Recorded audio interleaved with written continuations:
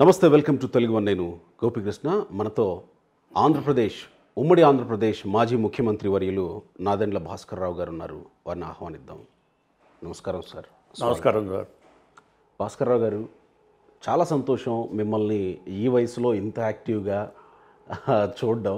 అయితే నేను ఇంటర్వ్యూలో పూర్తిగా యాక్చువల్గా దాదాపుగా మీరు తెరిచిన పుస్తకం, ఏ విషయాన్నైనా స్పష్టంగా చెప్పడంలో, భయం లేకుండా చెప్పడంలో చాలా వేగంగా చెప్పేస్తుంటాను. ఉన్నట్టు చెప్తాను. ఎగ్జాక్ట్లీ.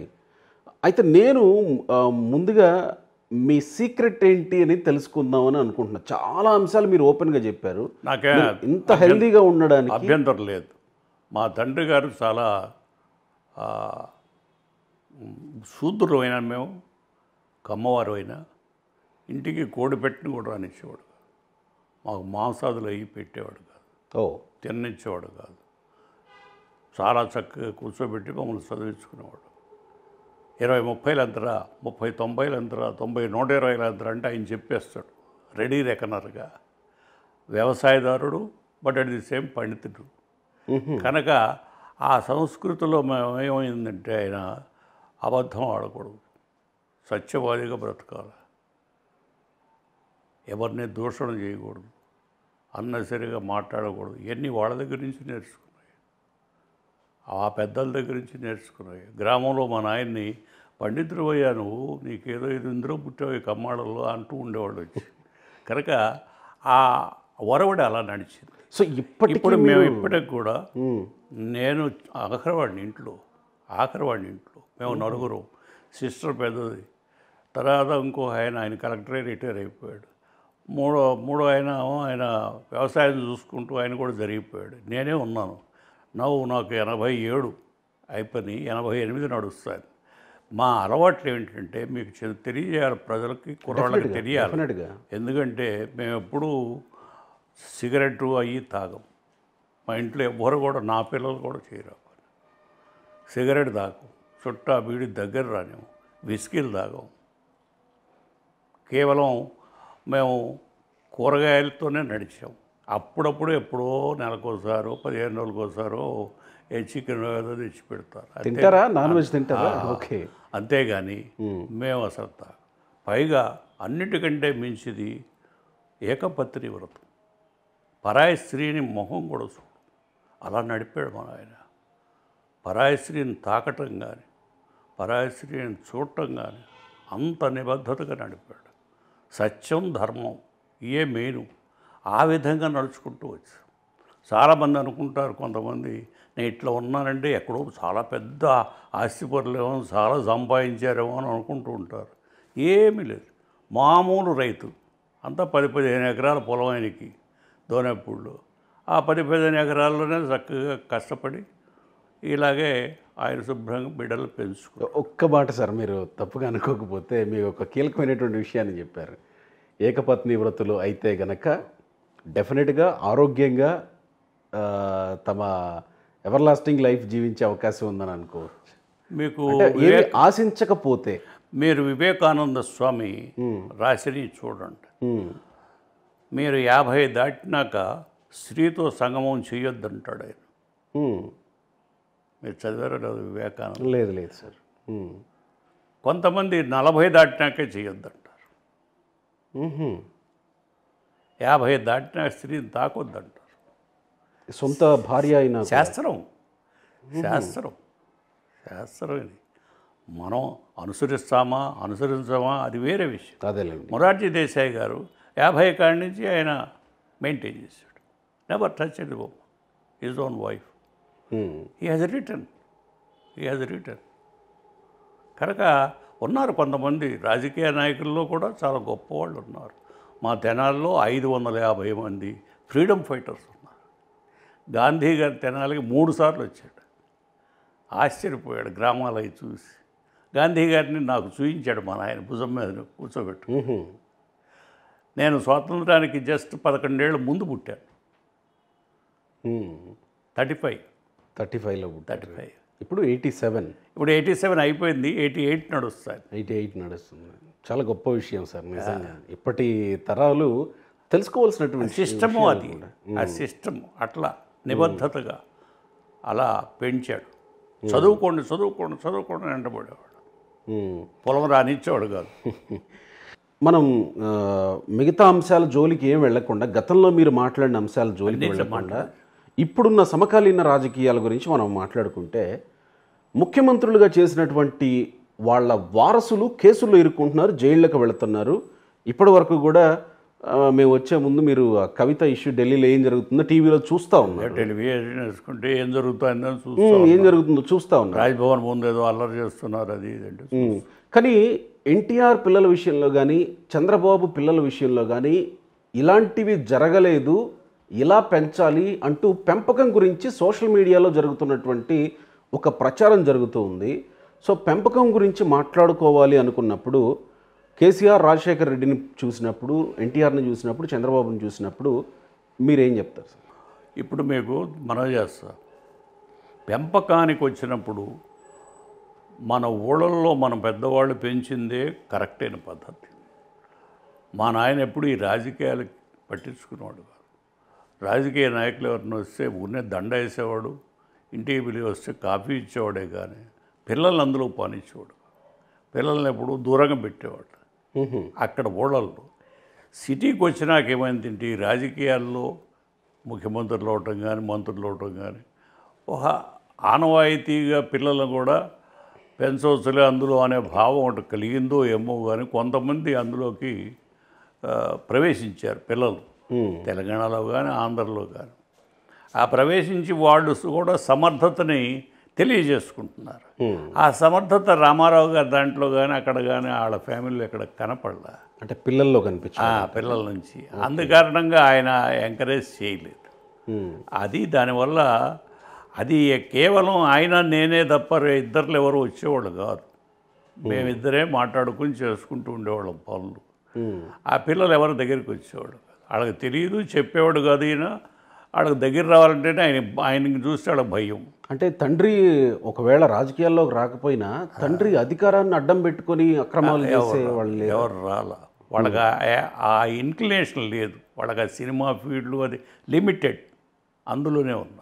బాహ్య ప్రపంచం పెద్ద తెలియదు వాళ్ళకి. ఇక చంద్రబాబు గారు చూస్తే చంద్రబాబు గారు నా దగ్గరే ఉండేవాడు. నేను మినిస్టర్ కదా మొట్టమొదట, ఆయన ఎమ్మెల్యేగా నా దగ్గరే తిరుగుతూ ఉండేవాడు. బట్ ఆయన పిల్లల్ని ఎందుకు ఎంకరేజ్ చేయలేదని మీరు అడుగుతున్నారు. మీ క్వశ్చన్ ఎస్ఎన్. నేను ఎంకరేజ్ చేయలేదని అంటలేదు, ఇలాంటి వాటి జోలికి పోకుండా మనం ఏం చేస్తాం. ఇప్పుడు ఆయన కొడుకు రాజకీయాల్లోకి వచ్చి ఏదో పాదయాత్ర ఏదో తిరుగుతున్నాడు. అవునవును, దానికి ఎవడో చేస్తాం, దాన్ని ఎవరో చేస్తాం. వాళ్ళ సమర్థత, వాళ్ళ కోరిక దాన్ని బట్టి నడుస్తుంది. దాన్ని మనం అంటే ఎట్లా అర్థం చేసుకోవాలి అంటే వాళ్ళే ఎంకరేజ్ చేశారని కొంతమంది అపార్థం చేసుకుంటారు. వాళ్ళు కాదు, వాళ్ళకే అలా పుట్టింది, వాళ్ళు ఇందులోనే ఉంటున్నారు అని కొంత. నా కుమారుడు ఉన్నాడు మనోహర్, వాడందరికీ వాడు నాన్నగారు మీ మీద చాలా వ్యతిరేకత ఉంది ఈ జనంలో, కానీ ఈ రాజకీయ నాయకులు ఎక్కువగా ఉంది, అసూయ ఉంది, కనుక మీరు తగ్గండి నేను ఉంచుంటానని తెనాల్లో ఉంచున్నాడు. 2 సార్లు ఎమ్మెల్యే అయ్యాడు. ఇప్పుడు తిరుగుతున్నాడు. కనుక వాళ్ళకి ఆ యాంగ్జైటీ వచ్చి అందులో వాళ్ళు తిరుగుతుంటారు. ఎక్కడ పొరపాటు అయితే మాట్లాడు, చాలా లిమిటెడ్గా ఉంటాడు, తిరుగుతున్నాడు. రాజకీయాల్లో రాణించాలి. స్పీకర్గా రాణించాడు, చాలా చక్కగా రాణించాడు. మరి చూడాలా.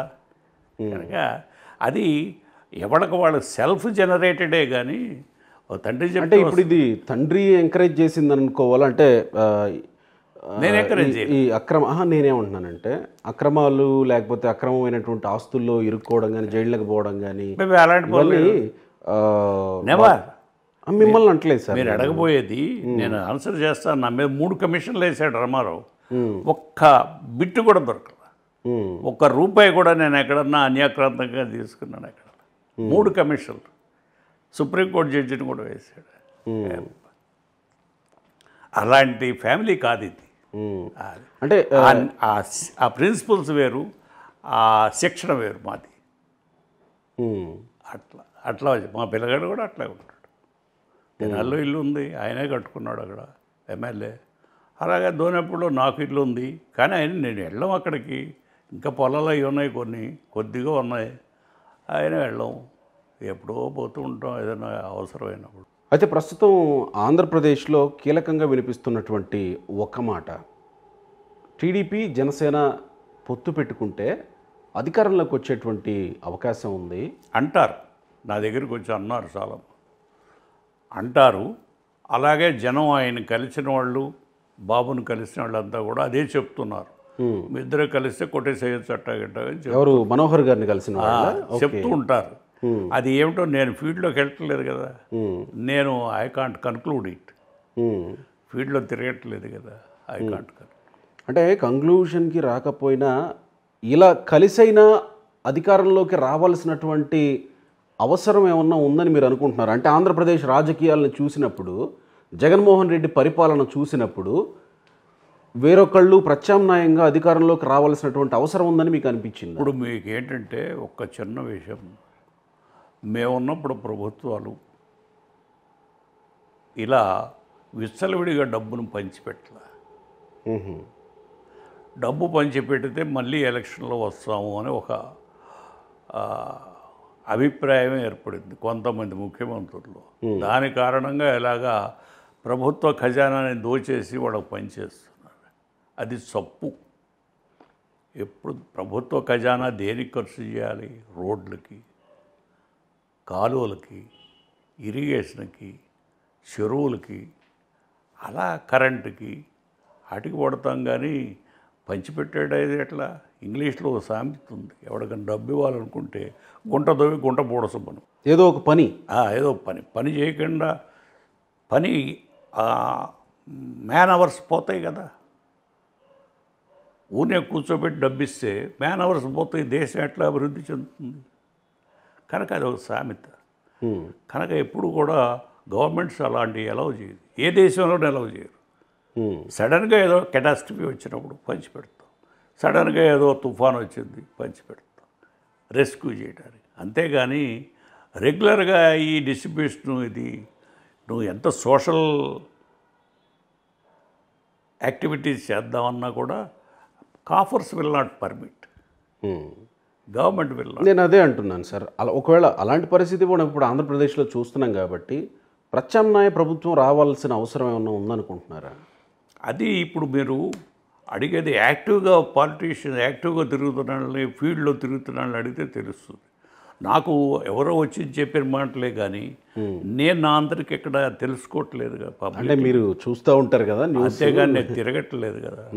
కనుక నా అభిప్రాయాల ప్రకారం ప్రభుత్వ ఖజానాని ఖాళీ చేసి ఇలా పంచిపెట్టడం అనేది చాలా తప్పు, చాలా తప్పు. ఏ ప్రభుత్వాలు చేయటం లేదు, వెస్ట్రన్ వరల్డ్ కానీ ఈస్టర్న్ వరల్డ్ కానీ. మనం అనవసరంగా ఇది పట్టుకునే ఓట్ల కోసం మళ్ళీ ముఖ్యమంత్రి అవ్వాలని కోరికతో ఇప్పుడు అయ్యే ఒక ముఖ్యమంత్రి మంచిగా చేయరాదు, చేస్తే అయిపోయింది. కనుక మళ్ళీ అవడానికి కోసం ఇప్పుడే డబ్బు పంచిపెట్టేస్తే ప్రభుత్వం రోడ్డు మీద ఎక్కడ చారడి మట్టలేదు అంటున్నారు. మరి ఈయన పంచిపెడితే ఎట్లా? సార్ మీకు తెలియంది కాదు, ఆంధ్రప్రదేశ్లో కులాల పునాదుల మీద రాజకీయాలు నిర్మించబడుతున్న విషయం ఇప్పటి నుంచి కాదు, ఎప్పటి నుంచో నిరూపితం అవుతూ వస్తున్నటువంటి విషయం.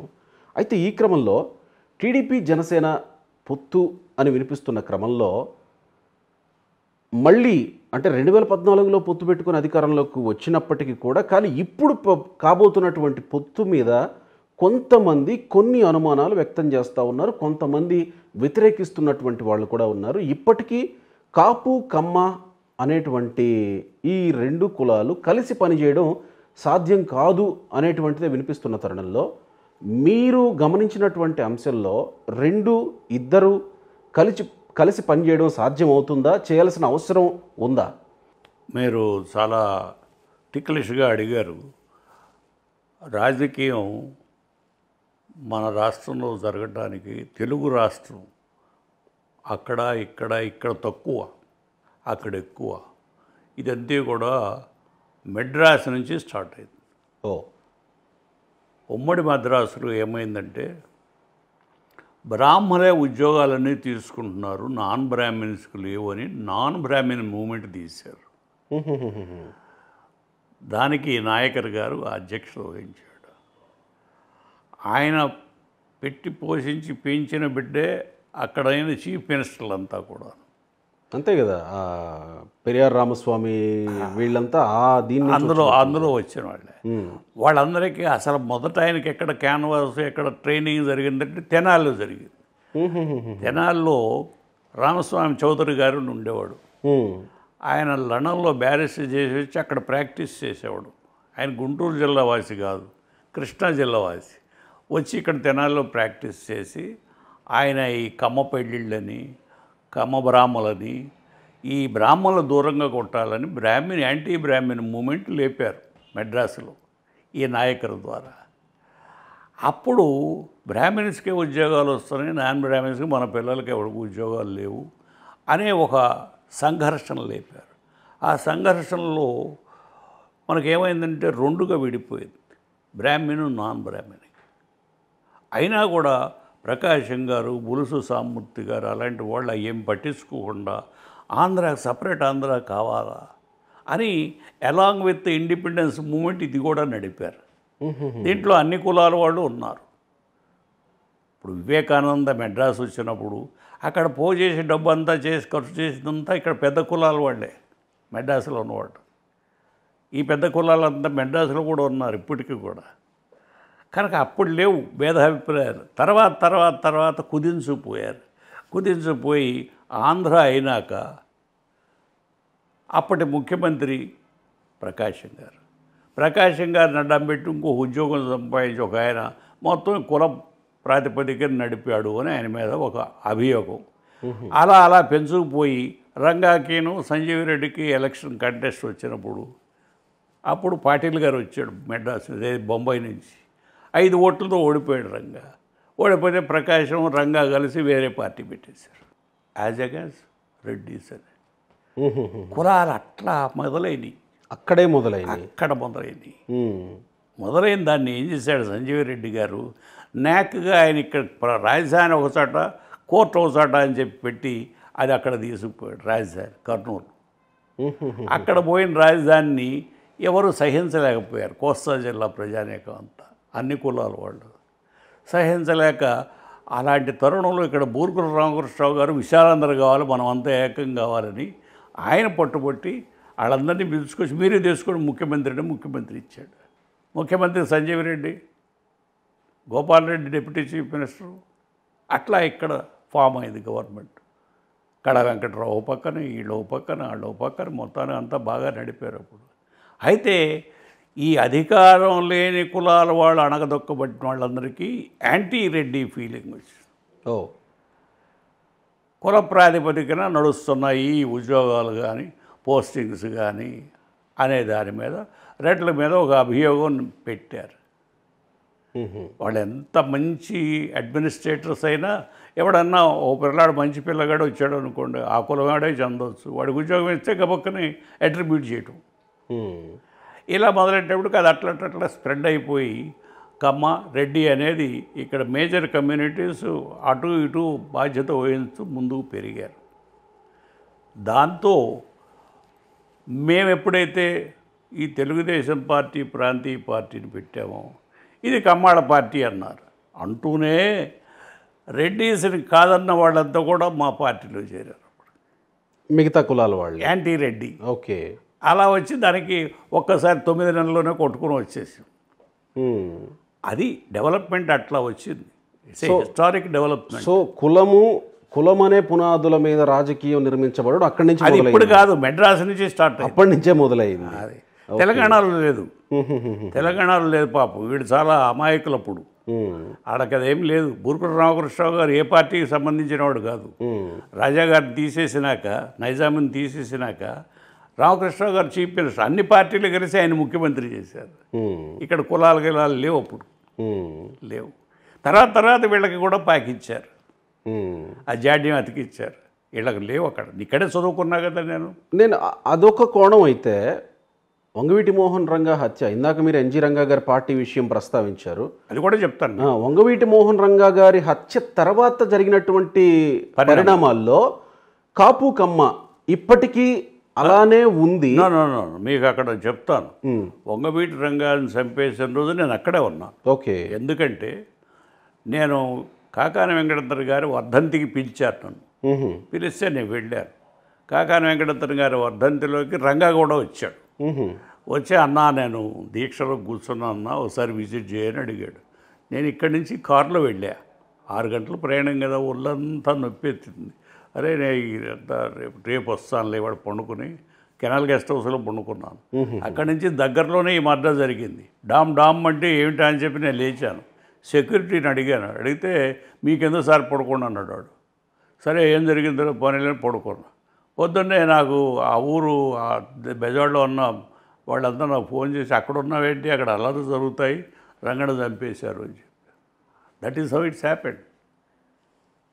That's how it. అప్పటి నుంచి కూడా ఏమైందంటే, అప్పటి నుంచి ఏమైంది, ఈ రంగ అనే ఆయన కమ్మ పిల్లని పెళ్లి చేసుకున్నాడు. అది ఒక ద్వేషం పెట్టుకున్నారు కుర్రాళ్ళు. దేశంగా డెవలప్ అయింది. దేశంగా డెవలప్ అయిన తర్వాత ఇతను మర్డర్ చేసేటప్పటికి హరిరామ జోగయ్య వాళ్ళు వాళ్ళ పుస్తకాల్లో అతనే చంద్రబాబే చంపించాడని చెప్పారు, రాశారు. దాంతో రెండుగా ఎక్కడికక్కడ వాళ్ళకి వీళ్ళకి ఏం పడకుండా కొట్టుకు తెచ్చారు. ఆవిడ షాపులను తగలేశారు, కమ్మాళ్ళవి అన్నీ నానాభీభత్సం చేశారు, కమ్మ డాక్టర్లను చంపేశారు. అదంతా నాన్ సెన్స్, అదంతా చెప్పుకోవడానికి సిగ్గు అనమాట. అది ఎక్కడ ఉన్నా బెజవాడలో ఫ్రెండ్ ఇంట్లో ఉన్నాను. గెస్ట్ హౌస్ నుంచి ఖాళీ చేసి అల్లరి చేస్తుంటే పోయి ఫ్రెండ్ ఇంట్లో ఉన్నాను. అయితే అలా విడిపోయారు కదా, ఇప్పుడు ఎట్లా కలుస్తారు వీళ్ళు, కలవద్దని ఒకళ్ళు కలవమని ఒకళ్ళు అంటున్నారు అనేది మీ సారాంశం. అవునవును, రెండు పార్టీల్లోనే భిన్నమైనటువంటి సారాంశం. నేనేమంటానంటే, రాజకీయాల్లో కొంత అనుభవం గడించిన వాడిగా ఇవి ఏం పనిచేయవు, ఎలక్షన్స్లో ఇవి ఏం పనిచేయవు. ఆ గుద్దేది ఏముందర ఎవడు ఉపయోగపడతాడు మనకు. అంటే ఇప్పుడు రంగా గారు అబ్బాయి రాధానే టీడీపీ పార్టీలో ఉన్నప్పుడు పార్టీ ఏది చూడరు. నేను అదే అంటున్నాను సార్, టీడీపీ పార్టీలోకి వచ్చినప్పుడు ఇంకా టీడీపీ జయించిందనో లేకపోతే చంద్రబాబు జయించాడు అనేటువంటి ముద్ర ఉండడం సమంజసం అని మీరు అనుకుంటున్నారా? అది సమంజసంగానే అసమంజసంగానే అది కొంతమందిలో ఉంటుంది. అలాగే అది అలాగే ఉంటుంది. వాస్తవాలు మీకు తెలిసి ఉండొచ్చు, మీరు తర్వాత ఉంటుంది, మీరు పరిశోధించి ఉండొచ్చు తర్వాత వాస్తవాలు. అది అంతా రిపోర్ట్స్ అయ్యి ఇస్తారు, మనం ఎందుకు మాట్లాడాలి అది అవునని కాదని. నేను ప్లేడర్ని కూడా చేసే కదా, నాకు అందులోకి మనం వెళ్ళామనుకోండి నీకెట్ట తెలుసు అని అంటారు. కనుక ఆ విషయాల్లో నన్ను లాగొద్దు. అది ఎట్ట జరిగిందో ఏమిటో రిపోర్ట్స్ అవి ఉంటాయి కదా, ఎక్కడ అలాగే తెలుస్తాయి బాగా. ఎవరు చేయించారని కూడా స్పష్టంగా తెలుస్తుంది, అందులో ఏం డౌటే ఉండదు. ఇప్పుడు కాపుల్లో ఉన్నటువంటి వ్యక్తులు జనసేన టీడీపీతో కలిసి అలయన్స్లో మళ్ళీ పొత్తుతో ఎలక్షన్స్కి వెళ్ళాలి అని అనుకుంటే వాళ్ళు వ్యక్తం చేస్తున్నటువంటి అభిప్రాయం చాలా డిమాండ్లతో పాటు ఇది కూడా ఒక అభిప్రాయం అని చర్చ జరుగుతుంది.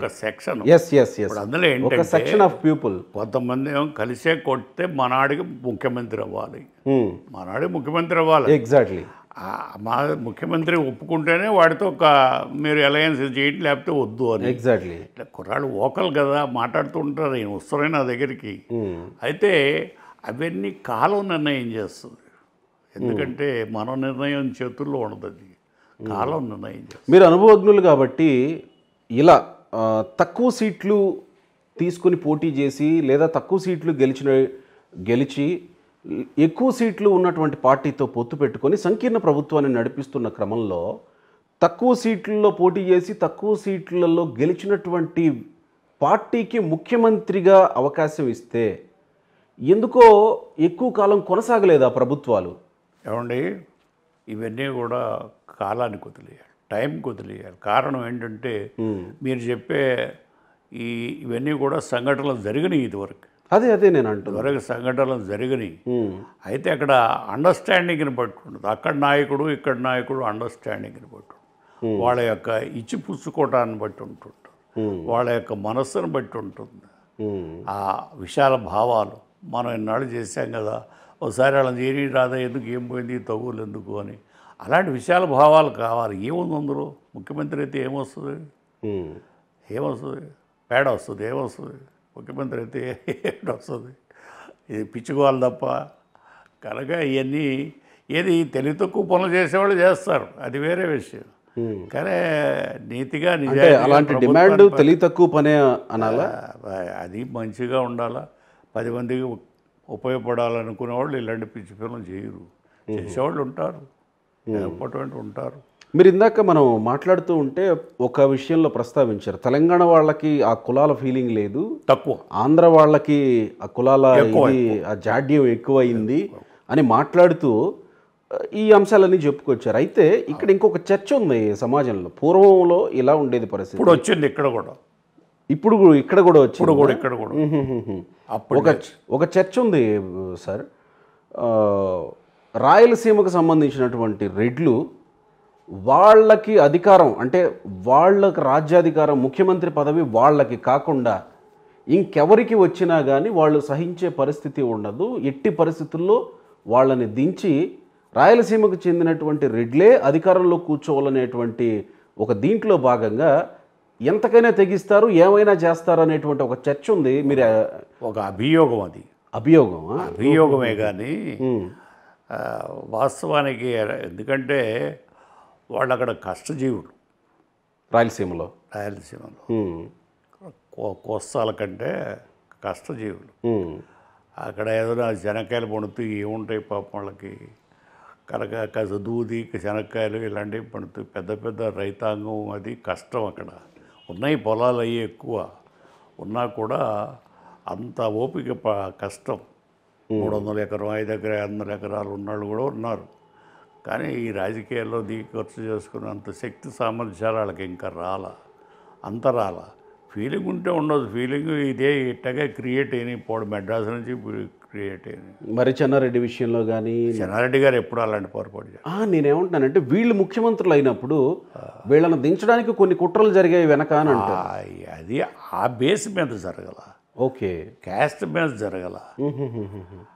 తను అవ్వాలని కోరికతో అతను పడగొట్టే, ఓహోహోహో, అంతేగాని కులాల మీద డీత్రోన్ చేయటం అది లేదు. తనకు కావాలి. ఇప్పుడు నాకు 2-3 సార్లు ఆల్మోస్ట్ అయిపోయినట్టు వచ్చింది చీఫ్ మినిస్టర్ కాంగ్రెస్లోనే. కానీ రానియకుండా ఎవరో నరసింహారావు ఇంకోళ్ళు ఎవరో అక్కడ అడ్డం పడ్డారు. అందుచేత ఆయన ఆ కులం నేను ఈ కులం చేశాడని అంటామా? ఆ రేసులో ఏదో ఒకటి చేస్తారు ఎవరెవరు. మీరు ఇందాక మాట్లాడుతూ చాలా క్లియర్గా చెప్పుకొచ్చారు, బ్రాహ్మణవాదానికి వ్యతిరేకంగా అప్పుడు మద్రాసు దీని ప్రావిన్స్లో ఉన్నప్పుడు మొత్తం ఏకమయ్యారు.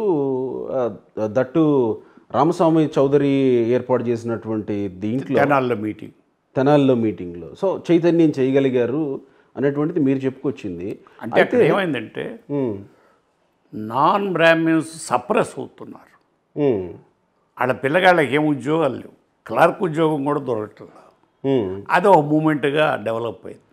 మన పిల్లలు ఇంత చదువుకుంటే ఏమీ లేదు, బడి పంతులు కూడా మనకు ఉద్యోగం లేదు అనే ఫీలింగ్ రైతాంగంలో అంతా వచ్చింది, అన్ని కులాల్లోనూ వచ్చింది. వీళ్ళంతా కలిసి మెడ్రాసులో బ్రాహ్మిన్ నాన్ బ్రాహ్మిన్ మూమెంట్ తీసి ఎంత దూరం పోయిందంటే అది మీకు ఆశ్చర్యం కలుగుతుంది. బ్రాహ్మిన్స్ నీళ్ళల్లో స్నానం చేస్తారు కదా, వాళ్ళు లేచేటప్పటికల్లా వాళ్ళ పిలకలు కట్ చేసేవాళ్ళు. అంత వ్యతిరేకత డెవలప్ చేసుకున్నారు మెడ్రాసులో అప్పుడు ఆ రోజుల్లో. 40s 45s అట్లా చాలా అది ఒక రకంగా తెలుగుదేశం పార్టీకి ఇప్పుడు రిఫ్లెక్ట్ అవుతుందేమో అనే ఒక సందేహం ఉంది. ఎందుకంటే ఐ అగ్రీ. అవునా? I agree. ఎందుకంటే 2014లో ప్రత్యేక ఆంధ్రప్రదేశ్కి చంద్రబాబు ముఖ్యమంత్రిగా ఉన్నప్పుడు ఐవైఆర్ కృష్ణారావు రాజధాని మీద చేసినటువంటి వ్యవహారం కానీ, తిరుమల తిరుపతి దేవస్థానానికి సంబంధించి రమణ దీక్షితులు చేసినటువంటి వ్యవహారం కానీ, వీళ్ళేమన్నా ప్రత్యేకమైనటువంటి ఒక దీన్ని మనసులో పెట్టుకుని చేస్తున్నారని అనుకోవాలా? కొంత అతిగా చేస్తున్నారు ఈ క్యాస్ట్ వాళ్ళని అర్థం అవుతుంది. ఆ క్యాస్ట్ వాళ్ళు ఎవరన్నా ముఖ్యమంత్రి అయితే అతిగా బిహేవ్ చేస్తున్నారు, దానివల్ల వ్యతిరేకత వస్తుందని భావించేవాళ్ళు నేను ఒకడు. సో అది జరిగిందనే కొంత జరిగింది. ఓకే, కొంత జరిగింది, తప్పు అది, అలా ఉండకూడదు. ఇంకొకసారి మనం చరిత్ర గురించి మాట్లాడుకుంటున్నాం కాబట్టి, అమరజీవి పొట్టి శ్రీరాములు దీక్ష 52 రోజుల పాటు ఆయన ఆమరణ నిరాహార దీక్ష చేసిన విషయం మనం చూసాం.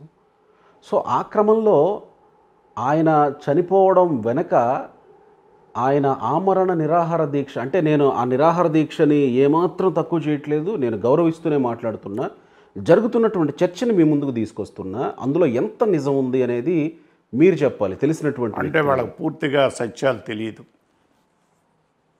కారణం ఏంటంటే నేను అప్పుడక్కడ మద్రాసులో ఆ జరిగిన చోట లేను, కానీ నేను పూర్తిగా క్షుణ్ణంగా అన్ని విషయాలు తెలుసుకున్నాను.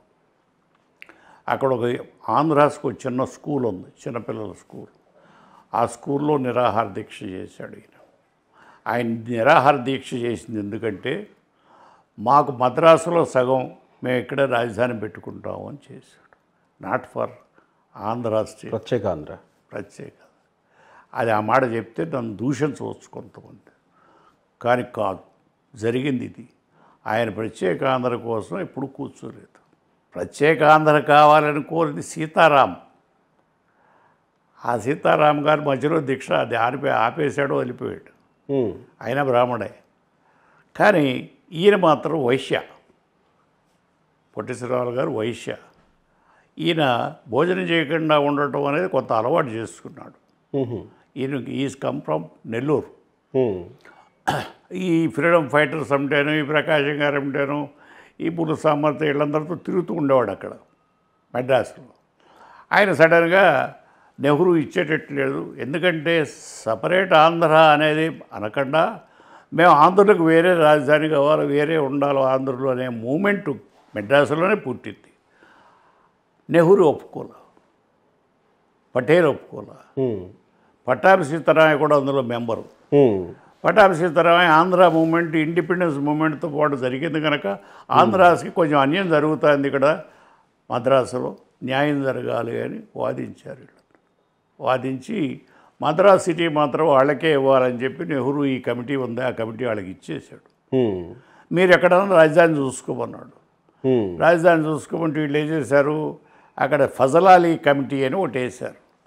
ఫజల్ ఓ ముస్లిం జెంటిల్మన్ని ఆఫీసర్ని, నువ్వు ఆంధ్ర అంతా తిరిగి రాజధానికి ఏది సూటబులో ఎక్కడ ఉంటావో ఏమిటో చెప్పమంటే ఆయన ఏం చేశాడంటే, గుంటూరు విజయవాడ మధ్యని చక్కని రాజధాని వస్తుంది, ఇక్కడ చేయడం. అప్పుడు యూనివర్సిటీ ఉంది కదా, ఆ యూనివర్సిటీ దగ్గర చేయమని చెప్పి ఆయన రాశాడు. అప్పుడే రాశాడు. మరి హిస్టారికల్ బ్యాక్గ్రౌండ్ చెప్తాను. కొంతమందికి తెలియదు, చదువుకుని ఉండకపోతే దానికి ఏమన్నా అందరూ చదవాలని లేదు కదా. అట్లా that is how it's happened. మరి విడిపోయిన తర్వాత ఏమైంది, బెజవాడలో మీటింగ్ జరిగింది. మీటింగ్లో కొంతమంది మెంబర్స్ కోస్తా జిల్లాలో ఉన్న ఎమ్మెల్యేలే కర్నూలు పెట్టడం సంతకం పెట్టారు సంజీవ్ రెడ్డి గారికి. సంజీవ్ రెడ్డి మొట్టమొదటి కూడా మాకు రాజధాని కావాలా, బ్యాక్వర్డ్ ఏరియా, మీరు కోర్టు తీసుకోండి అని కోర్టు గుంటూరులో పెట్టి రాజధాని అక్కడ పెట్టుకుంటారు. ఆ సమయంలో ఒక సంవత్సరం నడిస్తే అప్పటికే ప్రకాశం గారి గవర్నమెంట్ పడిపోయింది, న్యూసెన్స్ అంతా జరిగిపోయింది. అప్పుడు ఇక్కడ బూరుగుల రామకృష్ణ గారు ముఖ్యమంత్రి. ఆయన మనం అంతా కలుద్దాం, తెలుగు వాళ్ళంతా కలుద్దాం, ఇక్కడ 400 లేదు ఎకరం, అక్కడ 4000, ఆ రోజుల్లో 4000 ఎకరం అక్కడ. ఆయన చెప్తూ ఉండేవాడు పాపం. అది చెన్నారెడ్డి గారు, రంగారెడ్డి గారు వీళ్ళంతా వ్యతిరేకం. ఇది గుంటూరు విజయవాడ పరిధిలోన 4000 ఎకరం అప్పట్లో. అంతేగా మరి 4000 ఎకరం. ఇప్పుడు ఇక్కడ 400 తెలంగాణలో, ఇక్కడ 400. ఇప్పుడు 400 కూడా లేదు, 100కి కూడా ఇచ్చేవాళ్ళు చాలామంది. అట్లా కనుక ఆయన చెప్పేవాడు, బూరుగుల రామకృష్ణ ముఖ్యమంత్రిగా చెప్పేవాడు అట్లా. కనుక అవన్నీ మేము విశాలందరి కోసం పోరాడిన వాళ్ళు నేను ఒక కుర్రాడిని, దెబ్బలు కూడా తిన్నాను. అట్లా అంటే ఆయన ప్రాణత్యాగం మీద, ఆయన ప్రాణత్యాగం కేవలం సిటీ కోసమే చేశాడు. పొట్టి శ్రీరాములు గారు సరిపోయింది, కూము అనేది అవతల మాకు ఇవ్వాలి, మేము ఇక్కడే ఉంటాం.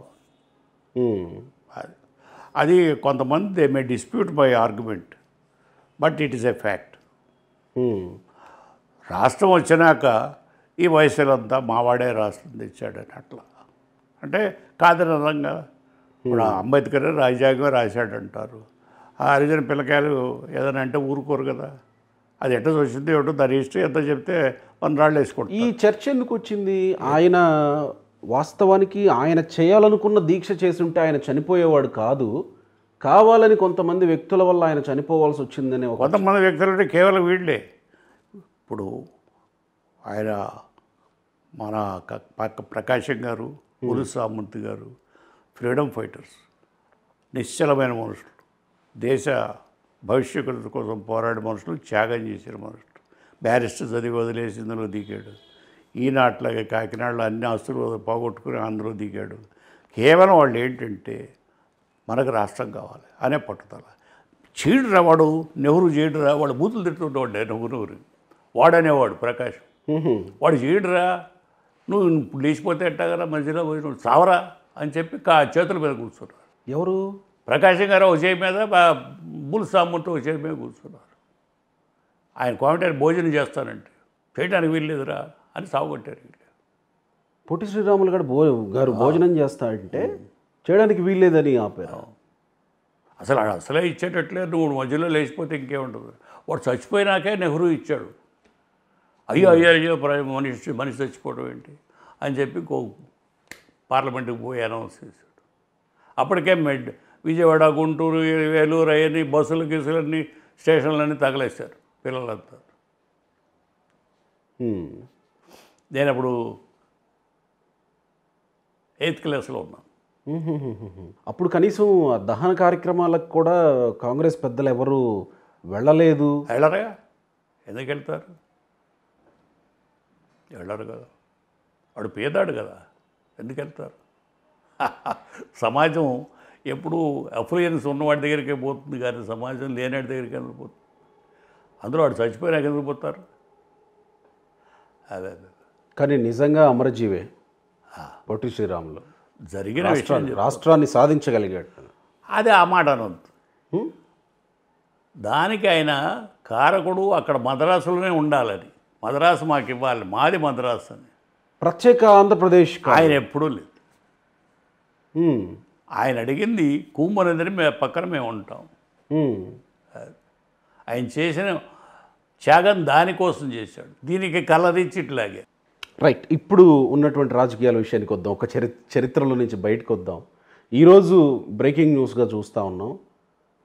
ఉమ్మడి ఆంధ్రప్రదేశ్కి చివరి ముఖ్యమంత్రిగా చేసినటువంటి నల్లారి కిరణ్ కుమార్ రెడ్డి గారు ఈరోజు బీజేపీలో చేరబోతున్నారు అనేటువంటిది ఒక వార్త.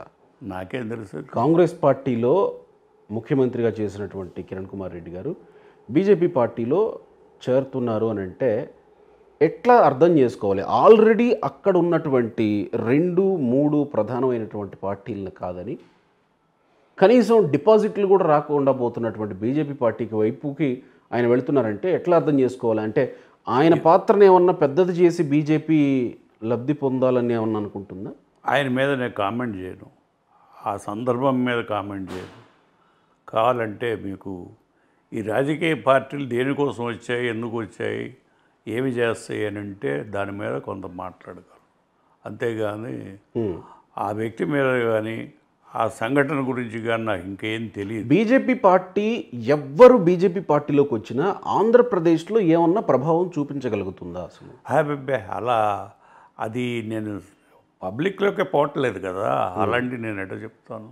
అంటే బీజేపీ మూలాలు ఏమన్నా ఆంధ్రప్రదేశ్లో ఉన్నాయి. మీరు ఎప్పటి నుంచో గమనిస్తున్నటువంటి యజ్ఞనారాయణ గారు మహానుభావులు చాలామంది, రామారావు, యజ్ఞనారాయణ గారు చాలామంది పనిచేశారు. అదేంలే, చాలామంది పనిచేశారు. వాళ్ళు దానికే త్యాగం చేశారు. వైజాగ్లో ఒక ఆయన ఉండేవాడు, ఈ మధ్య చనిపోయాడు ఆయన ఒకడు. చాలామంది చేశారు పాపం. అయితే దాన్ని చులకనగా చూడాల్సిన పని లేదు. ఆ రోజుల్లో బిగినింగ్ కనుక అంతవరకే ఉండేది. వెంకయ్యనాయుడు గారు కూడా అందులోనే ఉండేవాడు, పనిచేసేవాడు కదా, కనుక అదేం లేదు. మరి ఈయన ఎందుకు తీసుకున్నాడో నిర్ణయం, ఏం జరిగిందో ఏమిటో తెలియదు. నేను కూడా స్క్రోలింగ్ చూశాను, నాకు తెలియని విషయం. ఆంధ్రప్రదేశ్లో ఉండేటువంటి పార్టీలు ఏవి బీజేపీని ప్రశ్నించడానికి ముందుకు వెళ్ళే పరిస్థితుల్లోకి లేకపోవడానికి, ఆ పరిస్థితికి అసలు వెళ్ళడానికి ధైర్యం చేయలేకపోవడానికి కారణం ఏంటని మీరు అనుకుంటున్నారు? అది నేను దాని మీద పెద్ద స్టడీ చేయలే. కారణం ఏంటంటే ఒకరోజు ప్రైమ్ మినిస్టర్ గారు ఫోన్ చేసి నేను పార్టీలో చేరమన్నాడు. అంతకుముందు 2 సార్లే కలిసి ఆయన్ని, నరేంద్ర మోడీ గారు మీకు కాల్ చేశారు, నేను మామూలుగా కలిశాను. కలిసి ఒకసారి ఆయన ప్రైమ్ మినిస్టర్ అయినప్పుడు కంగ్రాచులేట్ కలిశాను, ఢిల్లీ పోయినప్పుడు. నాకు ఆయన చేరమని కానీ నేను ఎప్పుడు చేరతానని కానీ ఆయన అడగల. నేను ఇక్కడ ఉన్నప్పుడు ఆయన ఫోన్ చేసి మీరు షాన్ పంపిస్తున్నాను, మీరు పార్టీలో చేరండి అంటే, సరే పెద్ద మనిషి ప్రైమ్ మినిస్టర్ అడిగాడు కదా అని నేను వెళ్ళాను. పెడితే అంత వాతావరణం అక్కడ నాకు అంత సుముఖంగా కనపడలా. కానీ ఇక ఆయన చెప్పాడు కదా అని చేరిన తర్వాత 200-300 మంది ఈ ఏంటి పిల్లలు వచ్చి ఫోటో తీసుకుంటారు, ఏమంటారు దాన్ని, సెల్ఫీలు. ఆ? సెల్ఫీలా? సెల్ఫీలు 300-400 మంది కుర్రాళ్ళు నా మీద పడిపోయి ఫోటోలు తీసుకున్నారు. ఇది ఏదో కొంత అలజడిగానే ఉంది అనుకున్నా. ఆయన భోజనానికి పిలిచారు నన్ను ఇక్కడ షా గారితో పాటు. నేను పోలా, ఇంటికి వచ్చేసి ఆ భోజనం అక్కడ ఏం తింటాలో హోటల్లో నేను వచ్చేసి ఏరోడ్రోమ్ దగ్గర. తర్వాత ప్రైమ్ మినిస్టర్ కలిసి ఒకరోజు వెళ్ళినప్పుడు కలిసి అని వాస్తవాలు అబద్ధాలు అవి చెప్తే ఆయన మాట్లాడి బాగానే ఉన్నాడు. ప్రైమ్ మినిస్టర్ ఏమి నాకేం చెప్పాల, హోమ్ మినిస్టర్ని కలువు, నడ్డాను కలువు అన్నాడు. వాళ్ళు కూడా కలుస్తానండి, వాళ్ళు కలిసి రేపు వెళ్ళిపోతానని చెప్పి హోమ్ మినిస్టర్ గారిని కలిసా. ఆయన నాకు ఏమన్నారంటే, ఇక్కడ నా దగ్గరికి వచ్చిన వాళ్ళంతా మీరు ఆంధ్రాకి పార్టీ చైర్మన్ కొంటే బాగుంటుందని అన్నారు.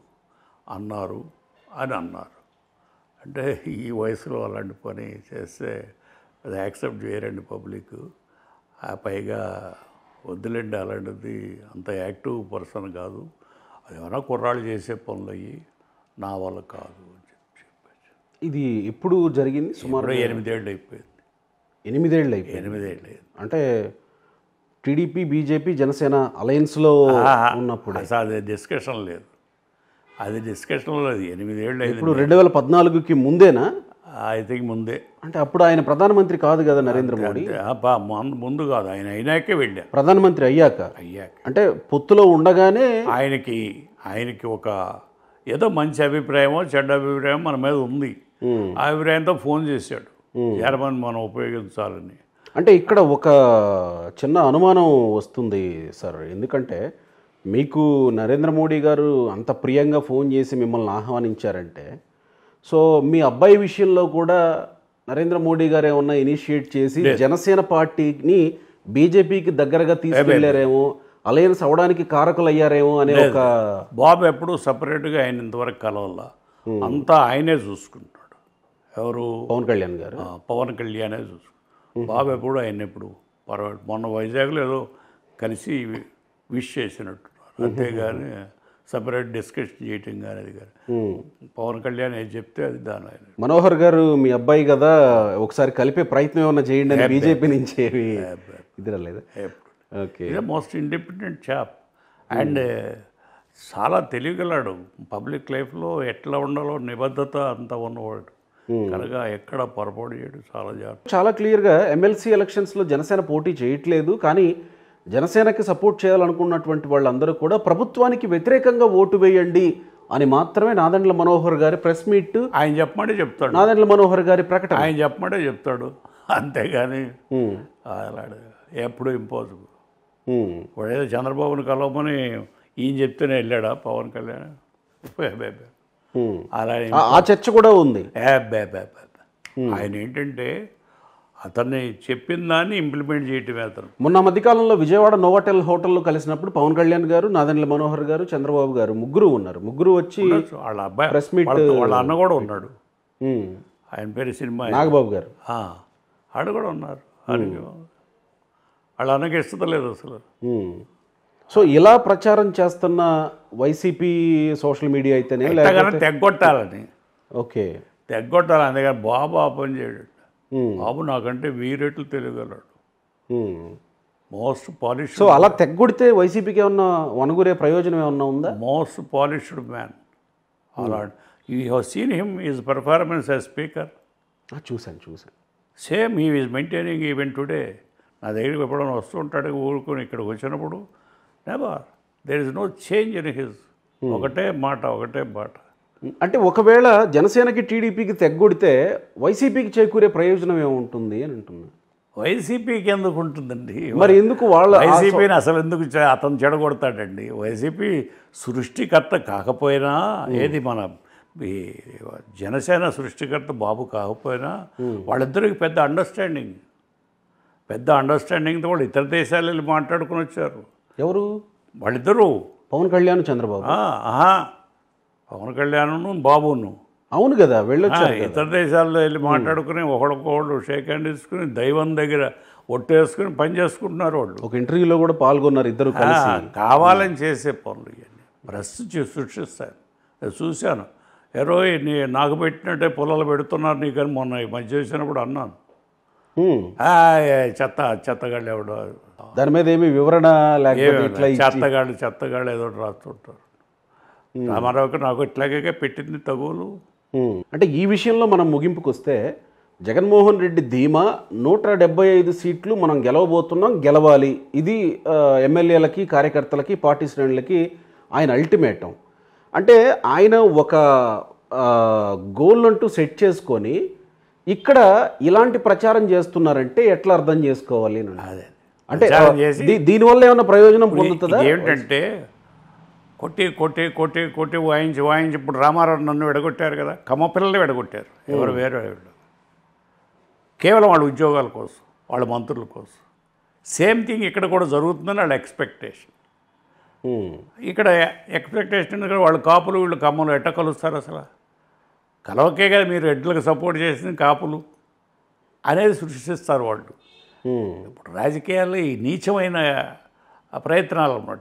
కానీ కలవాల్సినటువంటి అవసరం, కలిసి పనిచేస్తే రాష్ట్రానికి ప్రయోజనాలు ఏమైనా ఉన్నాయనుకుంటున్నారు? అది వాళ్ళు చెప్పాలి. ఆ క్వశ్చన్ వాళ్ళు మీరేమనుకుంటున్నారు? నేను చెప్పారు. ఎందుకంటే నేను అందరూ జోక్యమే చేసుకోలేదు కనుక నేనేటో చెప్తాను ఆ విషయాలు. ఇది చేయండి అని వచ్చిన వాళ్ళు ఎప్పుడన్నా బాబుని కలిసిన వాళ్ళు ఎవడన్నా నాయన ఎట్లా చూసిపోతామని అంటారు. నేను నా బెడ్రూమ్ నుంచి ఇటు వచ్చి కనపడితే వీళ్ళిద్దరూ కలిస్తే కొట్టొచ్చండి అని చెప్పిపోతూ ఉంటారు. ఓకే, నేనేమి మాట్లాడా. మీకు అనిపించిందా జగన్మోహన్ రెడ్డి 175 సీట్లు మనం గెలవబోతున్నాం అని అనిపించినప్పుడు, ఆంధ్రప్రదేశ్లో పరిపాలన చూసినప్పుడు ఇది సాధ్యమా, లేకపోతే మేకపోతు గాంభీర్యమా, లేకపోతే అసలు గెలుస్తాడా, ఓటమి పాలవుతాడంటే సర్వేల ఫలితాలు కూడా చూస్తూ ఉన్నాం కొన్ని. రాజకీయాలు ఏమన్నా అనిపించింది ఆంధ్రప్రదేశ్? రాజకీయాలంటే అవగాహన లేని మనుషులు మాట్లాడతారు. అలాంటి ఎట్లా సాధ్యమండి 175 సీట్లు? ఒక రాష్ట్ర ముఖ్యమంత్రి సార్ అది మాట్లాడుతుంది.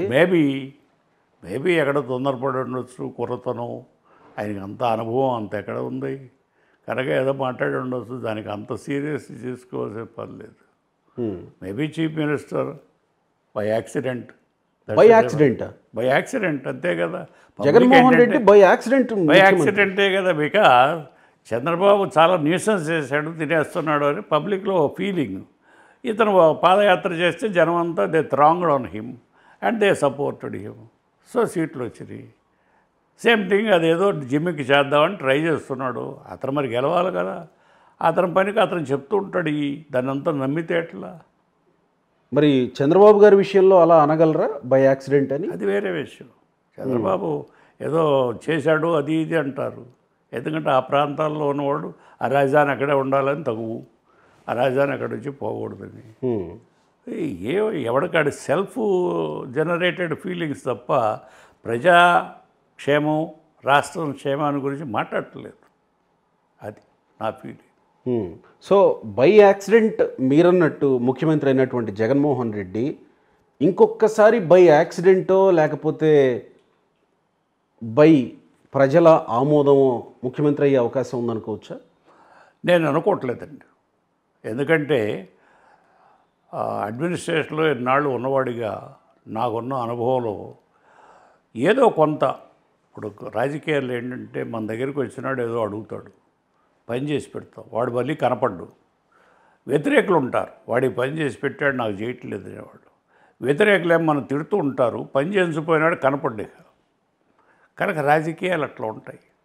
కనుక వ్యతిరేకత అతనికి తెలియకుండానే పెరుగుతూ ఉంటుంది. అతనికి తెలియదు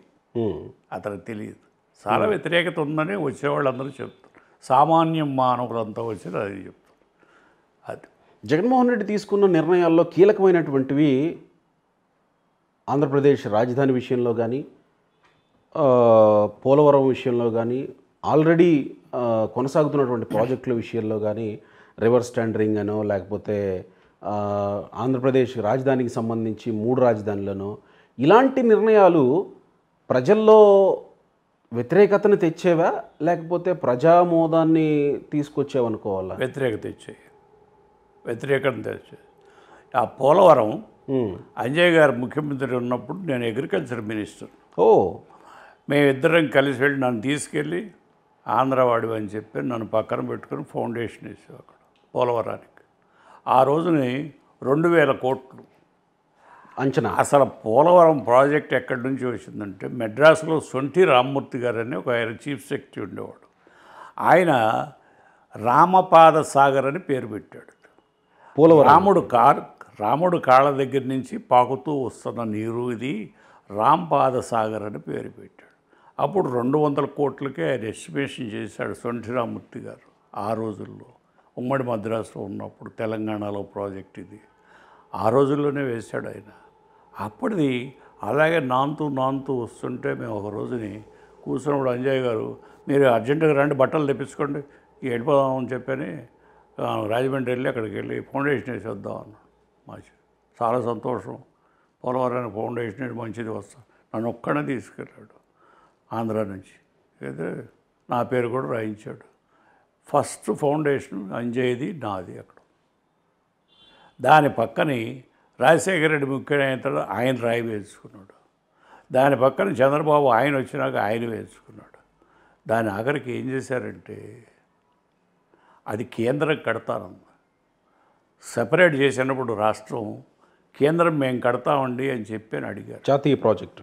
వివేకానంద రెడ్డి హత్య కేసుకి సంబంధించి మీరు ఫాలో అవుతూనే ఉండుంటారు జనరల్గా ఏం జరుగుతుందని. ఎక్కడ కడపలో జగన్మోహన్ రెడ్డి వాళ్ళ బాబాయ్ వివేకానంద రెడ్డి హత్య విషయంలో నాకు తెలియని విషయం. అవి నాకు తెలియని విషయాలు. దీంట్లో మాత్రం రాష్ట్రం విడిపోవడానికి కారకుడు చంద్రబాబు, పోలవరం ప్రాజెక్టు పాడవడానికి అతను, కేంద్రం వాళ్ళు కడతా ఉంటే వద్దని చెప్పి తెచ్చి కాంట్రాక్టులన్నీ దాని మూలకి తెచ్చుకొని అంతా పొట్టలో వేసేసుకుని వాడు చేసి పారేశారు రాష్ట్రాన్ని. సో ఈసారి చంద్రబాబు అధికారంలోకి రావడానికి నేను లోకేష్ పాదయాత్ర దోహదపడుతుందని అనుకుంటున్నాను. ఇప్పుడు నేనేం జ్యోతిష్ కూడా కాదు. ఆడ సావాడు చేస్తారు సావని నాకెందుకు లేనిపోయింది. నా పిల్లగాడి విషయమే పట్టించుకోను కదా, ఎవడో ఊరోళ్ళ పిల్లగాడి గురించి నేను మాట్లాడాలి. పోనీ జనసేన గురించి మీ మనోహర్ గారు సారథ్యం వహిస్తున్నటువంటి జనసేన నాకేమీ లేదు. వాటిని గురించి లోతుగా నేను స్టడీ చేయలేదు, నేను తిరగట్లేదు కనుక నేను ఏది చెప్పినా తప్పు అవ్వచ్చు, మనకెందుకు లేనిపోయింది. మీ దగ్గరకు వస్తున్న వాళ్ళు చెప్తున్నారు, రకరకాలు చెప్తారు. అంటే ఒంటరిగా జనసేన ఎప్పటికీ విజయం సాధించే అవకాశం ఉంది, ఎప్పటికీ.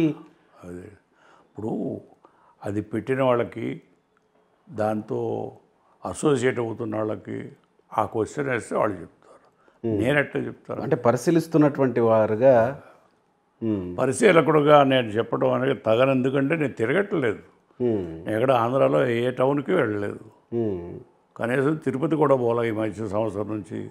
కనుక నాకు ఎట్ట తెలుస్తుంది, ఎవడో అని చెప్పిపోతుంటారు అవన్నీ ఏంటి గాలి వార్తలు. సో జనసేన అధికారంలోకి రావాల్సినటువంటి ఆవశ్యకత ఏమన్నా ఉందా ఆంధ్రప్రదేశ్లో? నేను అసలు స్టడీయే చేయలేదని చెప్తుంటే ఆ విషయాలు నేను వాటి గురించి స్టడీయే చేయలేదు. ఇంకొక కీలకమైనటువంటి అంశం ఏంటంటే YS Rajasekhara Reddy వారసులైనటువంటి YS Jaganmohan Reddy, YS Sharmila వీళ్ళిద్దరూ 2019 ఎలక్షన్స్కి ముందు ఆంధ్రప్రదేశ్లో ఎలా ప్రచారం చేశారో, ప్రజలకి ఎలాంటి ప్రామిసులు చేశారో చూస్తూ ఉన్నాం. సరే, ఆంధ్రప్రదేశ్లో ముఖ్యమంత్రిగా ఉన్నటువంటి జగన్మోహన్ రెడ్డి ప్రామిసుల విషయంలో ఆయన తంటా లేదా, ఆయన ఏదో పడుతున్నాడు పక్కన పెడదాం. కానీ అదే జగన్మోహన్ రెడ్డి గెలవాలని ప్రచారం చేసి అన్నకి చెల్లిగా తోడుగా నడిచినటువంటి వ్యక్తి మరొక పక్క రాష్ట్రంలోకి వచ్చి పార్టీ పెట్టి ఇక్కడ నేను ముఖ్యమంత్రి అవుతా అని అనడం ఎట్లా చూడాలి? ఆమెకే ఈ క్వశ్చన్ ఆమెకి ఇవ్వాలి. ఎందుకంటే 2 మైనస్ పాయింట్లు అక్కడ మనం ఆమె స్త్రీ, మనం అవాకులు చవాకులు మాట్లాడుకోండి. రెండవది, ఆమె అక్కడి నుంచి ఇక్కడికి ఎందుకు వచ్చి పార్టీ పెట్టిందో మనకు తెలియని విషయం. ఆమె ఇక్కడ ప్రాంతంలో కోడలు, అది తెలుసు నాకు. ఎందుకంటే ఖమ్మంలో నేను ఎంపీని కదా, ఖమ్మంలో ఉన్న ఊర్లో ఆమె హస్బెండ్ ఊరుంది కనుక ఇక్కడ ప్రాంతాల్లో ఆయన్ని చేసుకుంది కనుక అదని చెప్పుకోవచ్చు ఆమె. అందుకని కారణం చేత ఎక్కడైనా ఉన్నారు. ఒకవేళ ఇక్కడి కోడలైతే కనుక ఆ వైఎస్ పేరునే కొనసాగించడం, లేకపోతే భర్త నుంచి రావాల్సినటువంటి పర్సనల్ ఇది కొనసాగించకపోవడం ఏంటి అనేది కూడా కొంతమంది పిల్లకాయలు పెళ్ళి అయినా కూడా వాళ్ళ తల్లిదండ్రుల పేరే ఉంటుంది వాళ్ళకి. ఉంటుంది. అది మరి మనం ఏం చేస్తాం. సో ఇప్పటికిప్పుడు ఆంధ్రప్రదేశ్ రాజకీయాల గురించి మిమ్మల్ని ఒక ప్రశ్న అడిగితే కనుక చెప్పండి. ఆంధ్రప్రదేశ్లో ఇప్పటికిప్పుడు అధికారంలోకి ఎవరు రావాల్సిన అవసరం ఉంది? నేను ఎవరు గెలుస్తారో అని అనట్లేదు. ఈ సంధి ఆంధ్రప్రదేశ్కి అవసరం ఏంటి? ఇది సంధి పీరియడ్. ఈ సంధి పీరియడ్లో మనం అదైతే అట్లా అవుతుంది, ఇది అట్లా అవుతుంది అని చెప్పని మనం భావించకూడదు. It's all లల్లింగ్. ఇట్స్ ఆల్ ఏమంటాం, ఒక ఒక ఏమొస్తుంది, సుషుప్త అవస్థ ఏమొస్తుంది, దాంట్లో నడుస్తుంది. ఇప్పుడు కళ వచ్చింది, కళకి మధ్య నిద్ర లేచేదానికి మధ్యన ఒకటి వస్తుంది. అలాంటి సంధి పీరియడ్. సో ఏం చెప్పలేము అని అంటారు. అధికారంలోకి ఎవరు వస్తారు అనట్లేదు, ఎవరి అవసరం ఉంది ప్రజలకి అని అంటుంది. మీకు కళ సంగతి తెలుసా? మీకు కళ వస్తుంది. ఎప్పుడు వస్తుంది? మనం పండుకున్నప్పుడు నిద్రపోయి. అవును. ఎప్పుడు వస్తుందంటే అంతరాత్మ ఎప్పుడు బాడీలో ఉండదు. దాని బంధువుల్ని అదే చూసి రావడానికి బయటికి పోతుంది. నిద్రపోయినప్పుడు మన బాడీ మాత్రం నడుపుతూ ఉంటుంది, బాడీ మాత్రం నడుస్తూనే ఉంటుంది. మళ్ళీ స్విచ్ ఆఫ్ చేస్తే ఎట్లాగో, స్విచ్ ఆన్ చేస్తే ఎట్లాగో, నువ్వు గబక్కనాడు చేయి కొట్టి లేపితే సడన్గా వచ్చి అందులో చేరుతుంది. ఆ మధ్య జరిగేది సంధి పీరియడ్ అనమాట. Okay okay. ఆ సంధి లాంటి పీరియడ్ పోయింది. మనం ఏం చెప్పాలి? పోనీ ఎవరి అవసరం ప్రజలకు ఉందని కూడా చెప్పుకోవచ్చు కదా. ఎవరు గెలుస్తారో పక్కన పెడదాం. ప్రజలు నమ్ముకోవటం, శాసనసభ్యులను నమ్ముకోవటం అంత తప్పు ఇంకేది లేదు. వాళ్ళు ఎప్పుడు ఏం చేస్తారు?